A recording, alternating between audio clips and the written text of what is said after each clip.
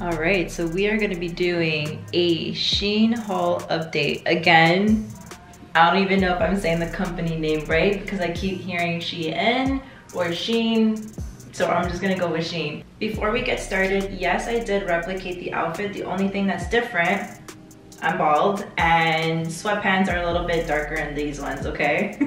All right, so these are the sports bras that I'm gonna give you guys an update on. I'm not gonna be coming up close like I did before and do like my little pose here and there with the voiceover. I just wanna do how I'm doing right now, talking right in front of the camera, explaining it to you and keeping it as short and simple as I can.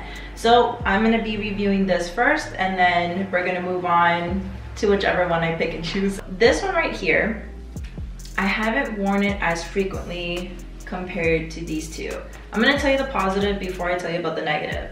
The positive thing here is that the coloring and everything has not faded. The labels are still intact, and around this portion, it's still snugs. Like everything's still nice and snug. Here's one thing though, I will come close, is I'm not wearing any pads. I don't like to wear pads in my sports bras, and I think it looks good. I think it still looks good. But now here's the thing. It's the straps, guys. The straps is what really disappointed me. After 3 months of using both this like purple pinkish color and the black one, I don't know what happened, but the straps just automatically just loosen up. So I'm gonna show you. Like right around here, I could adjust it before I start my day. I could just make it, you know, to the point where it fits nice and snug for me. But let's say after 10 or 15 minutes in, it just starts to loosen up so much where it's like my boobs just want to hang out. If anyone can tell me how to fix this, please let me know, because this is actually really good quality. It's just the straps, and it's with both of these and eventually this.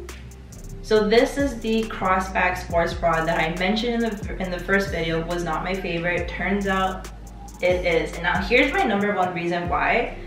Compared to this style of sports bra and this one's more for light training, let's say light and stationary workouts. This one I can do whatever the hell I want and not feel paranoid that my boobs are gonna be all over the place or anything. Not that I have boobs, but it's just that paranoia that it's gonna pop out. It's just people can watch it jiggle.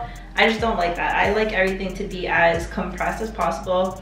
And not saying that this is super compressed, it just holds me right. That's all I'm saying. It just snugs me in the right places. The one thing that I still don't like, and I mentioned it before, I just don't like how this section looks. I think this is meant more to have pads on if you do have the proper padding, but I'm not a pad girl, so I wear this underneath my baggy shirt.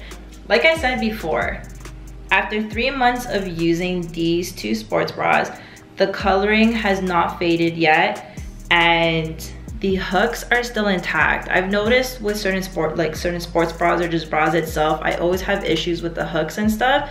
They have not been destroyed yet, thank you. I mentioned before, and if you're new to watching this video, the one thing that I don't like is that this fabric underneath kind of shows a little bit when you are wearing it, but if you don't mind that, then by all means, it's definitely worth it. All right, so that is my update on these sports bras. Like I said, they're supposed to be short and simple. I will put the links again underneath the description box. Let me know if you guys, you know, can help me out with the strap situation, but that's technically it. Like, they're good, they're on a budget, good quality, it's just the straps.